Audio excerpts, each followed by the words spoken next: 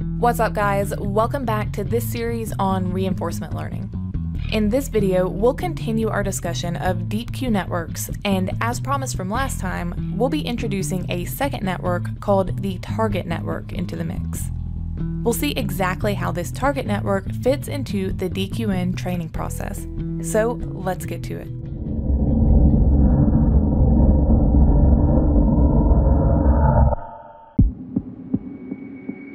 Recall from last time that we left off with this summary that describes the training process of a deep Q network.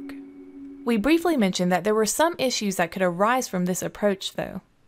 These issues come into play in the step where we calculate the loss between the output Q values and the target Q values. Remember, this is the step that requires a second pass to the deep Q network, otherwise known as the policy network. As a quick refresher, remember for a single sample, the first pass to the network occurs for the state from the experience tuple that was sampled. The network then outputs the Q values associated with each possible action that can be taken from that state, and then the loss is calculated between the Q value for the action from the experience tuple and the target Q value for this action. To calculate the target Q value, though, we were required to do a second pass to the network with the next state. From this second pass, we can obtain the maximum Q value among the possible actions that can be taken from that next state, and then plug this value into the Bellman equation to calculate the target Q value for the action from the first pass. This process is a bit of an earful, I know, so if you're struggling at all, be sure to spend some time on the previous video where we cover this in full detail. Alright, now that we have that refresher out of the way, let's focus on the issues with this process. As mentioned, these issues stem from the second pass to the network. Okay, how? We do the first pass to calculate the Q value for the relevant action, and then we do a second pass in order to calculate the target Q value for this same action. Our objective is to get the Q value to approximate the target Q value. Remember, we don't know ahead of time what our target Q value even is, so we attempt to approximate it with the network. This second pass occurs using the same exact weights in the network as the first pass. Given this, when our weights update, our outputted Q values will update.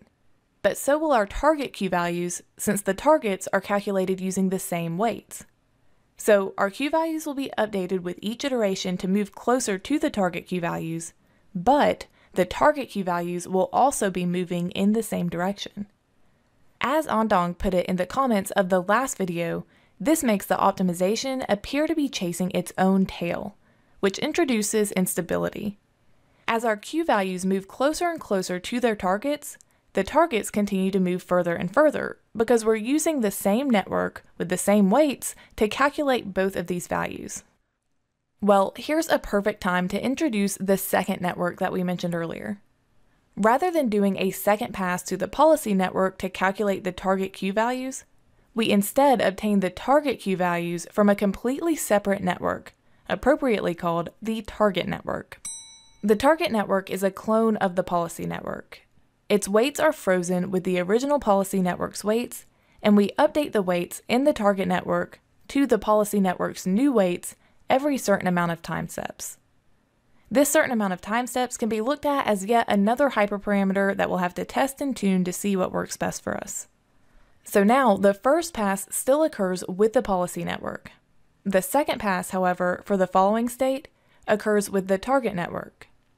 With this target network, we're able to obtain the max Q value for the next state, and again, plug this value into the Bellman equation in order to calculate the target Q value for the first state. This is all we use the target network for, to find the value of this max term so that we can calculate the target Q value for any state passed to the policy network. As it turns out, this removes much of the instability introduced by using only one network to calculate both the Q values as well as the target Q values. We now have something fixed, i.e. fixed Q targets, that we want our policy network to approximate, so we no longer have the dog chasing its own tail problem. Clever fox. As mentioned though, these values don't stay completely fixed the entire time. After X amount of time steps, we'll update the weights in the target network with the weights from our policy network, which will in turn update the target Q values with respect to what it's learned over those past time steps.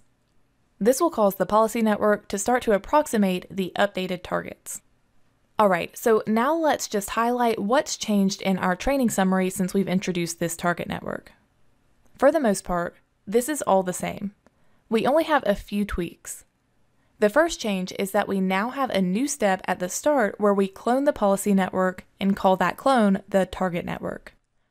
Additionally, when we calculate the loss between the Q value outputs from the policy network and the target Q values, we do this using the new target network now, rather than with a second pass to the policy network. The last change is just that we update the target network weights with the policy network weights every X time steps. Take some time to go over this new algorithm and see if you now have the full picture for how target networks fit into the DeepQ network training process.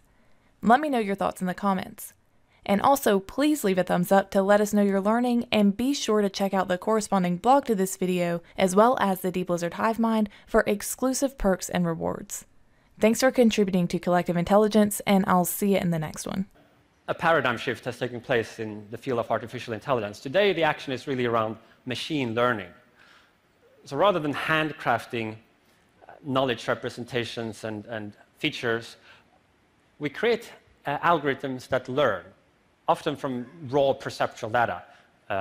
Basically the same thing that the human infant does. The result is AI that is not limited to one domain. The same system can learn to translate between any pairs of languages, or learn to play any computer game at the Atari console. Now, of course, AI is still nowhere near having the same powerful cross-domain ability to learn and plan as a human being has. The cortex still has some algorithmic tricks that we don't yet know how to match in machines. But so the question is, how far are we from being able to match those tricks?